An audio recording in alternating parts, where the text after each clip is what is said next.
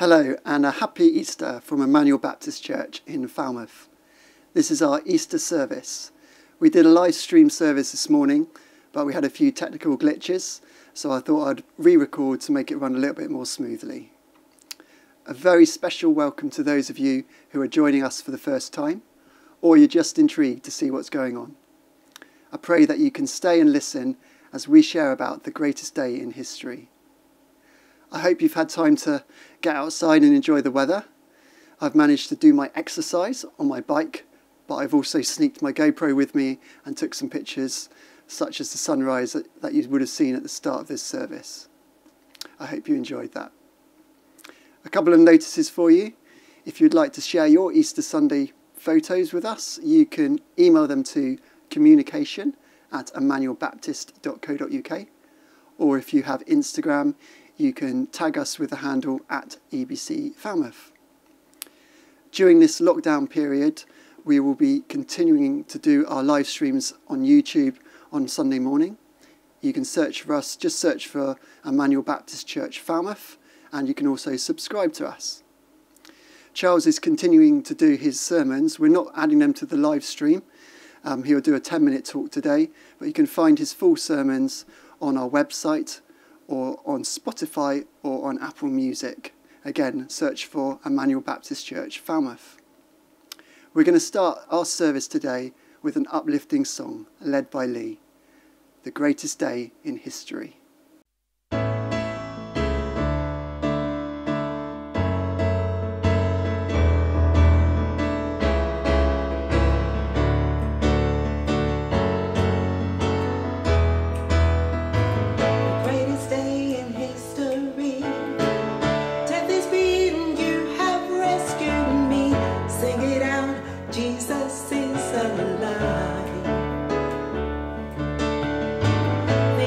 Cross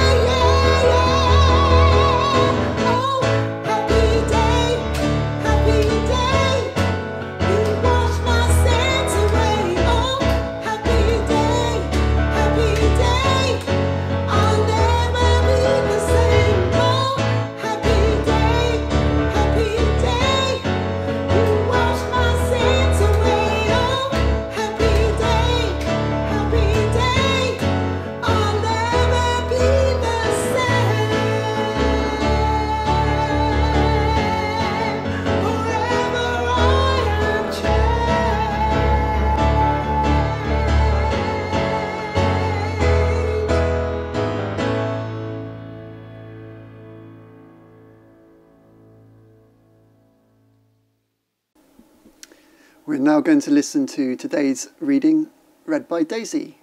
Thank you, Daisy. This is a reading from John 20, verses 1 to 9. Early on Sunday morning, while it was still dark, Mary Magdalene went to the tomb and saw that the stone had been taken away from the entrance. She went running to Simon Peter and the other disciple, whom Jesus loved, and told them, "They've taken the Lord from the tomb and we don't know where they've put him." Then Peter and the other disciple went to the tomb. The two of them were running, but the other disciple ran faster than Peter and reached the tomb first. He bent over and saw the linen wrappings, but he did not go in. Behind him came Simon Peter, and he went straight into the tomb. He saw the linen wrappings lying there and the cloth which had been round Jesus' head. It was not lying with the linen wrappings, but was rolled up by itself. Then the other disciple, who had reached the tomb first, also went in. He saw and believed. They still did not understand the scripture, which said that he must rise from the dead. Then the disciples went home. We're now going to watch a children's talk from Fresh Church. They've kindly let us use this. It's explaining Easter using Easter eggs. Enjoy. My daughter Abby is getting very excited. You see, Abby loves Easter. She loves chocolate, eggs, the little extra mini eggs that you get. She loves the hot cross buns. In fact, Abby gets very excited about Easter, full stop, because it is a very exciting time. But actually, it's not just exciting because of all the chocolate, it's far more exciting than that. Easter is all about an extraordinary man. An extraordinary man who did extraordinary things, and his name was Jesus. The people absolutely loved him. They had seen him do some extraordinary things. They'd seen him feed 5,000 people. They'd seen him calm a storm. They'd seen him make blind men see, a paralysed man walk, and they'd even seen him bring his friend Lazarus back to life. Wow, extraordinary. And on Palm Sunday, we remember the day when Jesus rode into Jerusalem on a donkey, with the crowds going wild at this extraordinary man who they'd seen do such amazing things. And they ripped the branches from the trees and they shouted, "Hosanna! Blessed is the one who comes in the name of the Lord." Wow! But there were some people in that crowd who didn't shout. They didn't cry, "Hosanna." They didn't like him. They didn't get him. They were like hard-boiled eggs. They didn't understand the things that Jesus was saying about God. They didn't understand the stories. They thought they knew everything there was to know about God already, and Jesus was really challenging their thinking. He turned things upside down. He said that it's better to give than to take away. He said it's better to love your enemies. And even one of Jesus' own friends, one of his special friends called Judas, got really confused and thought that this Jesus hadn't come to do the things that he thought he was going to do, like fight the Romans. And Judas turned into a bit of a bad egg himself. So much so that he decided that he was going to sell Jesus, if you like. He would tell the authorities where Jesus was going to be. And that's exactly what Judas did. And had him handed over, Jesus was arrested and taken to the Roman governor, Pilate. Now Pilate, well, he was in a tricky position because Pilate couldn't see what Jesus had done wrong. He really didn't know what to do with him, but the religious leaders were shouting that he had to get rid of him, he had to kill him. And so it was like he was walking on eggshells. He really didn't know what to do. But then, as the crowd were being egged on by the religious leaders and told to shout, "Crucify him," the same crowd that had shouted Hosanna only a few days before were now being egged on. "Go on, if we give you money, shout, crucify him." They were bribed, they were egged on and told to shout to get rid of Jesus. And in the end, Pilate felt there was no escape. There was no other way. He had to get rid of Jesus. He didn't want to let the people down, and Jesus was handed over. But where was was his friends. Well, they turned into a bit of a group of scrambled eggs. And Peter was the biggest scrambled egg of all. They were scared. If that's happened to Jesus, what would happen to us? Peter, big brave Peter, who said when Jesus told him he was going to die, said, I'm not going to let you die, Jesus. If you die, I'll die with you. When he was asked if he knew Jesus, 3 times he said, I wasn't his friend. I don't know who you're talking about. I wasn't with him. He turned out to be the biggest scrambled egg of all. And Jesus was led away by the Roman soldiers to be executed, put to death on a cross, which was the cruelest form of death that the Romans knew how to put on anybody, on their worst criminals, and yet Jesus hadn't done a thing wrong. The religious leaders wanted Jesus to be an example of what happened to somebody who went against the authorities, who said things about God that they didn't believe was right. But what they didn't know was that God was wanting to use Jesus as an example of his great love for us. And even though Jesus had done nothing wrong, we do things wrong. I don't know about you, I make a mess all the time. And that's why God sent Jesus to be an example in our place for the things that we have done wrong. The friends were devastated. They thought that that was the end of their best friend Jesus. But 3 days later, to their absolute amazement, Jesus came back to life, and some of them saw him. But one of them wasn't there. And when they tried to tell Thomas that they'd seen Jesus, he's alive, he's not dead anymore, Thomas turned into a bit of an egghead. I want facts. I want evidence, said Thomas. Unless I see Jesus for myself, I'm not going to believe it.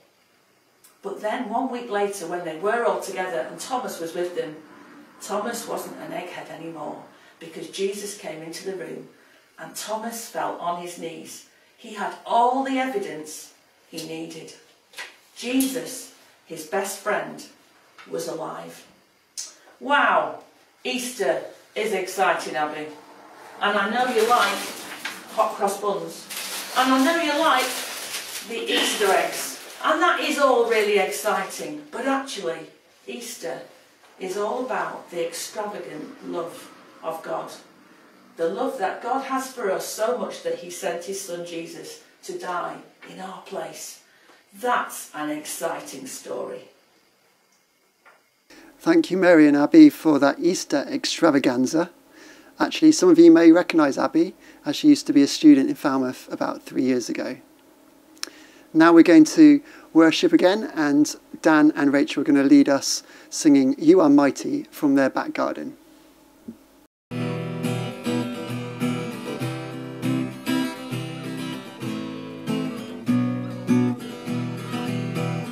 You are mighty, you are holy, you are awesome in your power. You have risen, you have conquered, you have beaten the power of death. Hallelujah,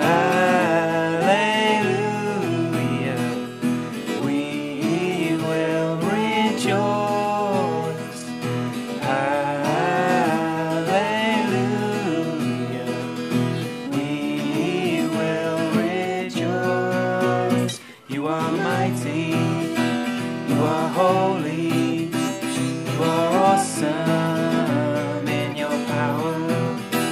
You have risen, you have conquered, you have beaten the power of death. Hallelujah, we will rejoice. Hallelujah, we will rejoice. You are mighty, you are holy, you are awesome in your power. You have risen, you have conquered, you have beaten the power of death. It's testimony time. Each week we hope to share a testimony from one of the members at Emmanuel Baptist Church. This week it's Chris. Thank you, Chris. I was brought up in a Christian family. In fact, I came to Emmanuel in 1969 because I had to come, because Mum came here and made me come. But obviously you can't inherit Christianity. You've got to discover it for yourself. And I've always felt and known there was a God. And I've prayed, but I've normally just prayed when things have gone wrong, in dire straits, times of trouble and that. You know, just calling on God when I really needed him, and then just kind of blanking in the rest of the time. The great thing is he didn't give up on me, and looking back in hindsight, I see many occasions when God was working in my life. When my mum was dying in Trellisk, it took a week for her to pass, and I was really sad, and I was really angry with God, to be honest. So on the one hand I was really angry with him, and on the other hand I was very grateful to him for giving me such wonderful parents, and I always remember my gran saying, you know, at the end of each day, count your blessings and name them one by one. So I was aware of God, I was aware of Jesus, but I put him on hold really. And when Mum was dying, as I say, I was angry but also very grateful, and I thought either I'm not going to bother, or I'm going to try to make a difference and let, you know, God and the Holy Spirit work in my life. And that's basically how it happened. And I suppose my only sadness, of course, it's God's timing, but I wish that you know, that I'd given myself to the Lord a lot earlier. But hey, hopefully still got time to do some stuff with him, for him, through, you know. It's wonderful, you know. I thoroughly recommend it. God our Father, amazing. That's all I've really got to say. We're just going to spend some time in prayer now. One of our youth have written a prayer that they would like to share with us, and then we're going to be led in prayer by Rachel. Hi everyone. I've really enjoyed the videos that people have been sending on Bus Group, so I decided to do a prayer and send it to Bus Group. Dear God, please help the coronavirus to stop. Help the people to be safe again, that everyone could be out and about and doing what they used to have fun doing. Please help the people, the nurses, the doctors and the care homes, and also the NHS, to help us to be safe and save lives. Amen. Good morning, you lovely lots. I'm going to lead us in some Easter prayers this morning. I'm going to start with the jelly bean prayer for our junior church. So when you see a colour, shout it out, and let's see if I can hear you from my house. Are you ready?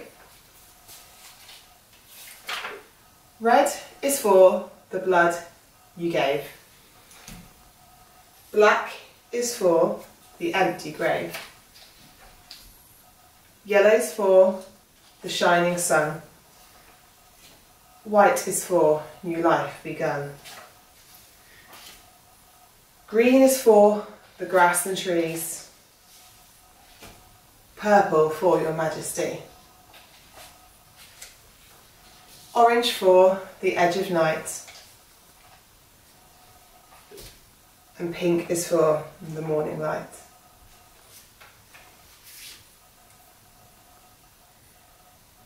Lord, draw our thoughts upward to you every minute of every day, but especially this Easter. Help us resist the temptation to focus on the painful things of this earthly life, and learn to control our thoughts so they don't sink our faith and our joy in you. Thank you for the resurrection of your Son, Jesus. Lord, we want to celebrate him every day of our lives. In a world that feels dark, help us hold up his light. Give us the courage to speak boldly and never be ashamed of proclaiming your good news. Let's take a minute to lift up those around us who we know are suffering and need our prayers. Maybe you want to just call out their name where you are and lift them up to the Lord.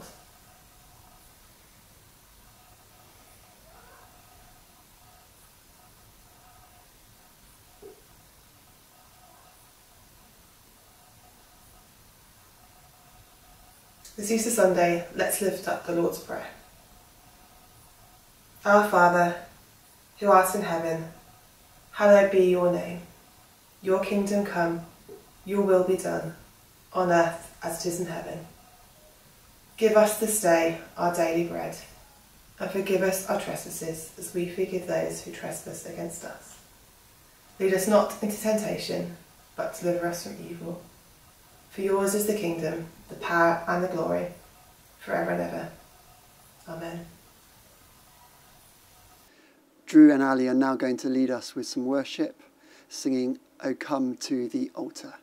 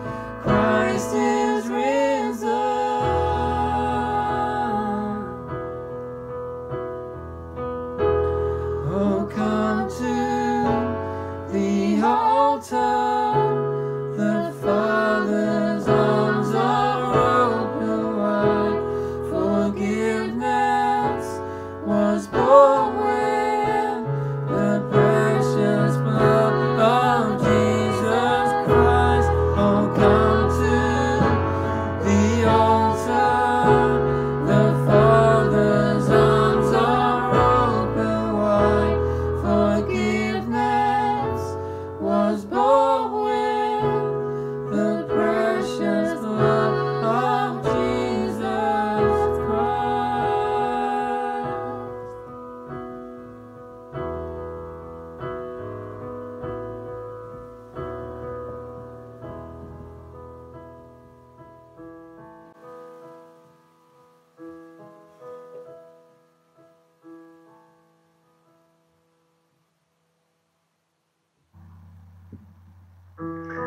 this Sunday,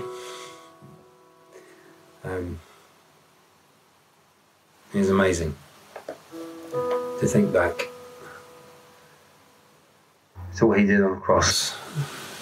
He is an amazing Saviour. And even in this time where we feel captive, we know that we are free. And that freedom has brought us strength, it's brought us peace, it's brought us joy.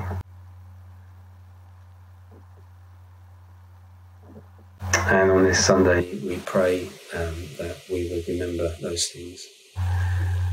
That after Jesus died on the cross, that he sent his Spirit to be with us. And we praise him for that, we praise you for that, Jesus. Amen. We're privileged to have 2 testimonies this week. Charles, our minister, is also going to share his testimony and explain why Easter is so important to him. Thank you, Charles.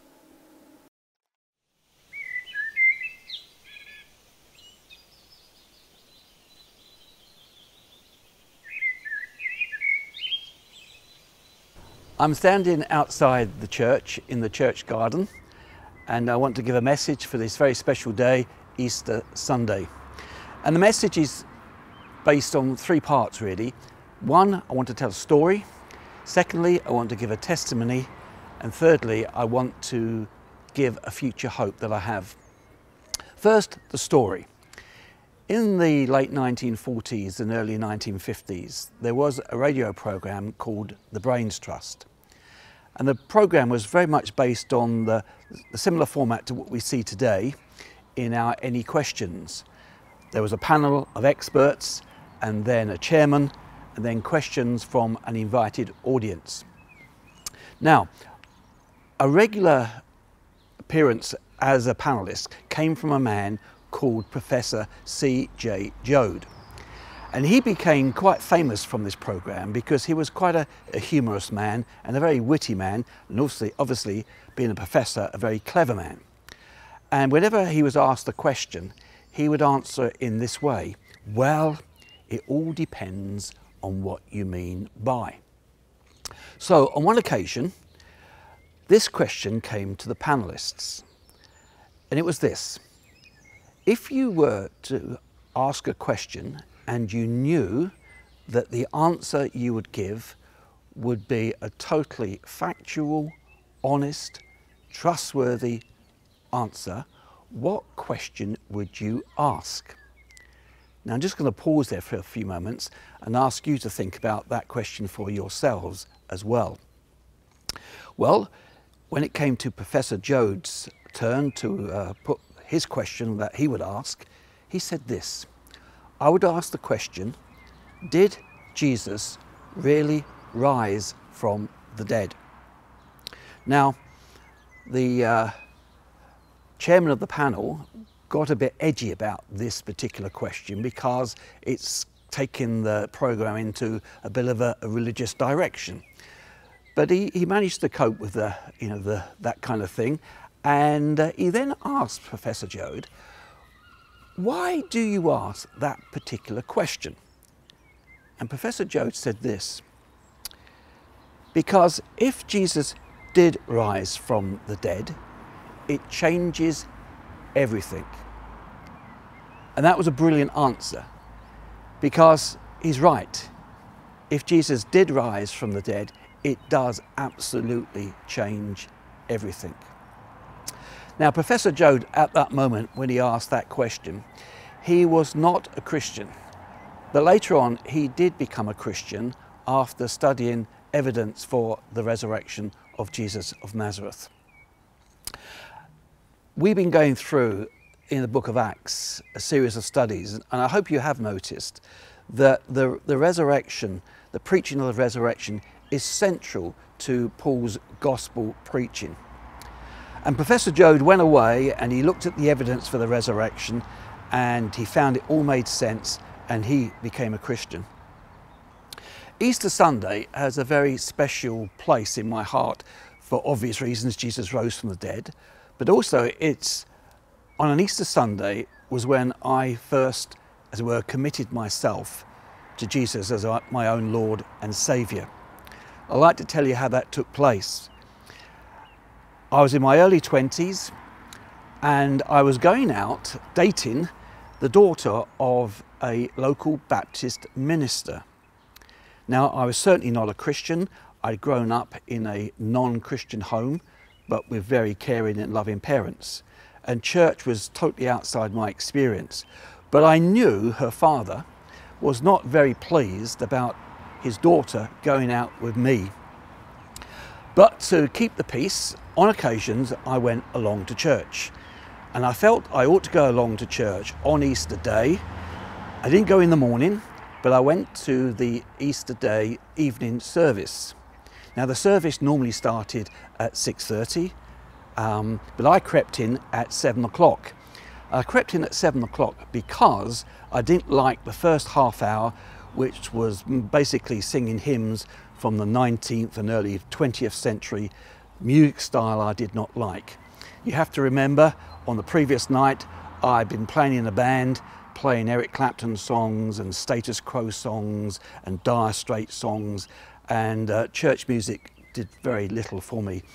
So there I am, listening to this man begin his sermon at 7 o'clock on Easter Sunday evening.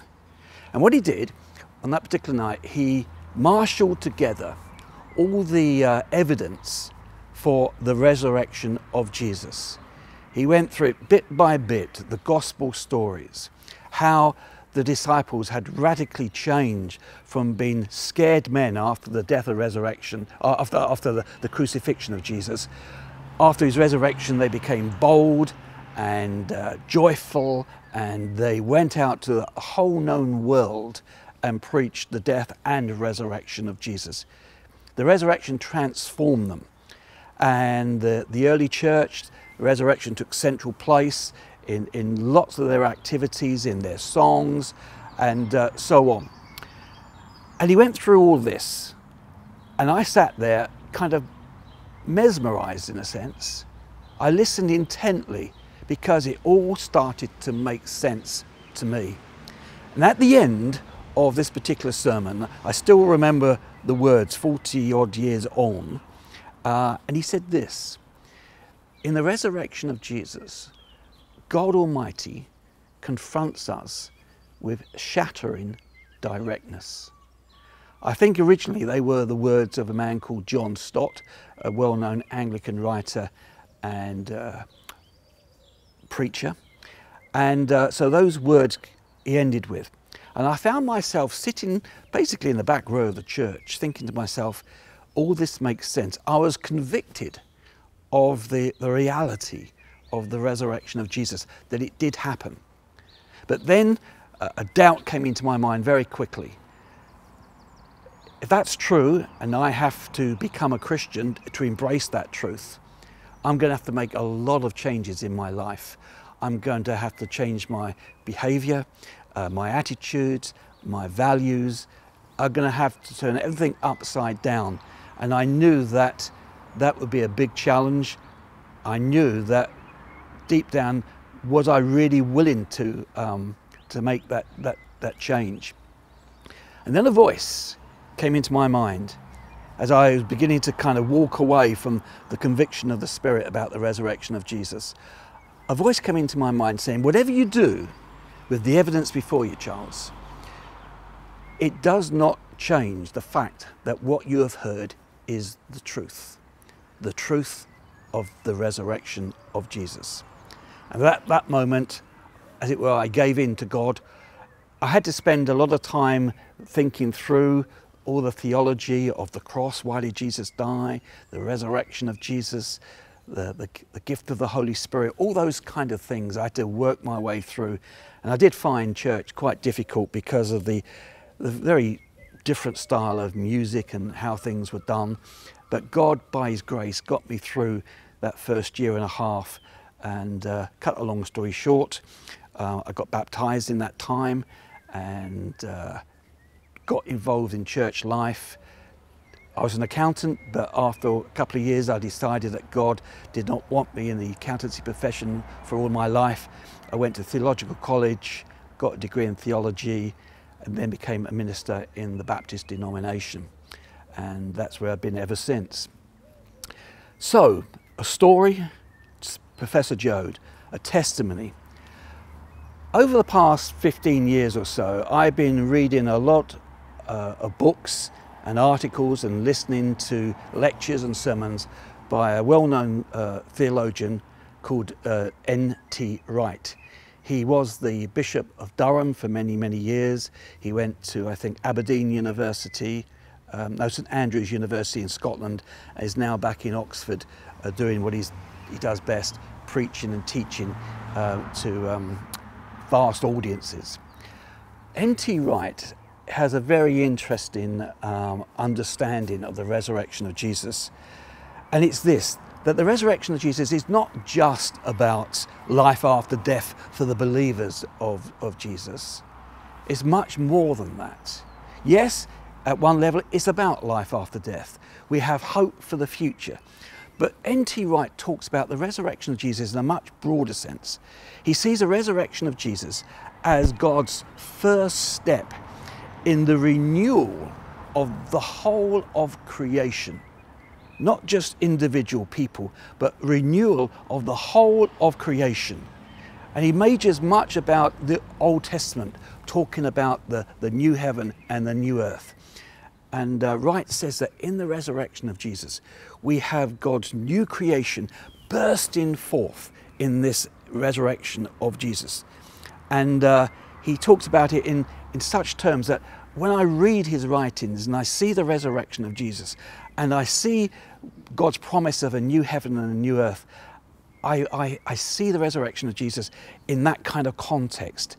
Yes, for individuals, hope for the future, but a hope for the whole of creation.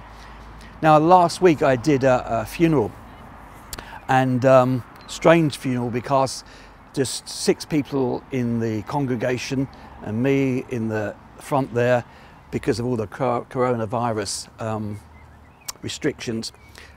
But I always end funerals with the words from the book of Revelation, that John wrote, John 21, Revelation 21, where it talks about new heaven and new earth. And in this new heaven and new earth, there's going to be no sea. And the sea was always a symbol for chaos that could not be controlled. But there's going to be none of that chaos. There's going to be no death. There's going to be no tears. None of the things that harm us today in our world as it is at the moment. None of those things will be in that new heaven and that new earth. And that's the end goal. The whole of creation, the whole of humanity renewed. And the resurrection of Jesus, for me, starts that whole process. God's new creation, God's renewal of all things. I hope that encourages you on this Easter Sunday. God bless you. Amen.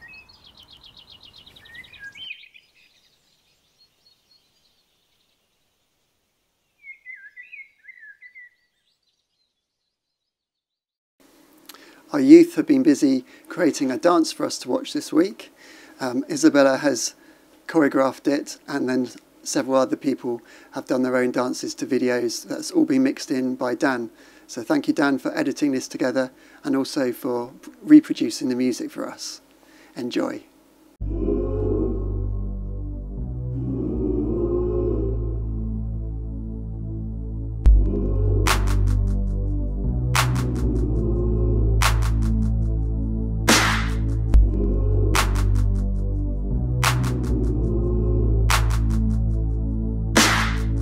Wide awake while the world is sound asleep, too afraid of what might show up while you're dreaming. Nobody sees you. Nobody believe you. Every day you try to pick up all the pieces, all the memories, they somehow never leave you. Nobody sees you. Nobody would believe you. God only knows what you've been through. God only knows what to say about you. God only knows how it's killing you. But there's a kind of love that God only knows. God only knows what you've been through. God only knows what they say about you. God only knows how it's real you. And there's a kind of love that God only knows. There's a kind of love that, there's a kind of love. You keep a cover over every single secret, so afraid if someone saw then they would leave. But somebody sees you. Somebody will never leave you. God only knows what you've been through. God only knows what they say about you. God only knows how it's killing you. But there's a kind of love that God only knows. God only knows what you've been through. God only knows what they say about you. God only knows the real you. There's a kind of love that God only knows. There's a kind of love that, there's a kind of love. There's a kind of love that, there's a kind of love. For the lonely, for the ashamed, the misunderstood and the ones to blame. What if we could start over? We could start over, we could start over. Oh, for the lonely, for the ashamed, the misunderstood and the ones to blame. What if we could start over? We could start over, we could start over. There's a kind of love that God only knows. God only knows what you've been through. God only knows what they say about you. But God only knows the real you. But there's a kind of love that God only knows. God only knows what you've been through. God only knows what they say about you. God only knows the real you. There's a kind of love that God only knows. There's a kind of love that, there's a kind of love. There's a kind of love that, there's a kind of love. God only knows where to find you. God only knows how to break through. God only knows the real you. There's a kind of love that God only knows. Okay, so we've come to the end of our service, and I'm just going to close in prayer. Dear Lord Jesus, thank you that you came to this earth to show us who you are. Thank you that you died on the cross so that we could have a relationship with you. Thank you, Lord, that you are alive, that you are guiding us, that you're providing for us, and that you are giving us a hope for the future. I pray, Lord, that you would be revealed to those people who are watching this who don't know you. And I just pray that your Holy Spirit would convict their hearts and that they would call out to you to ask who you are and start that journey to get to know you better. Amen. We're just going to close with some photos from people watching the live stream, and I hope to see you again next week. Thank you for sharing and watching.